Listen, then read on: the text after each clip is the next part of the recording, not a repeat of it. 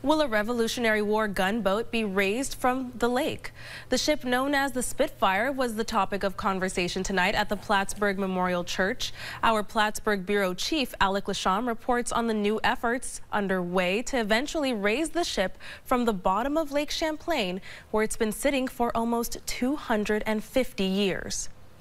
I've been doing this work for over 40 years. I've never recommended a boat be recovered until now. Underwater archaeologist Art Cohen says talks continue to progress over raising the Spitfire, a gunboat that was under the command of Benedict Arnold during the Battle of Valcour Island in 1776. Cohen was on the team in 1997 that discovered the location of the boat at the bottom of Lake Champlain. Back in 2017, the idea of raising the ship was floated around. Now he says those talks are ramping up. We have identified 4 studies that we are ready to do. 4 contracts that we're ready to let to do our due diligence. He says the studies include engineering, a business plan, conservation for when the boat is removed from the lake, and lastly, a look at an exhibition facility for a permanent display. All 4 studies, he says, are primed and ready for funding.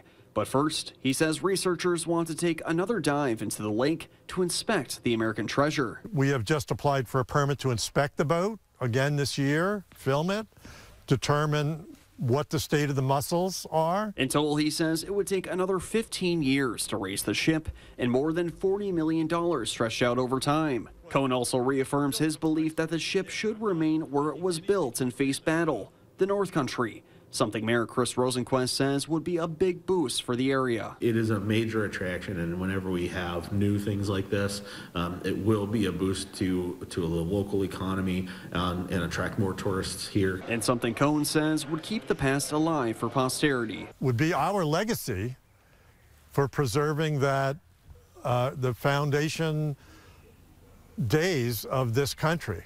And that would be, I think, a great thing to do. In Plattsburgh, Alec Lasham, Channel 3 News.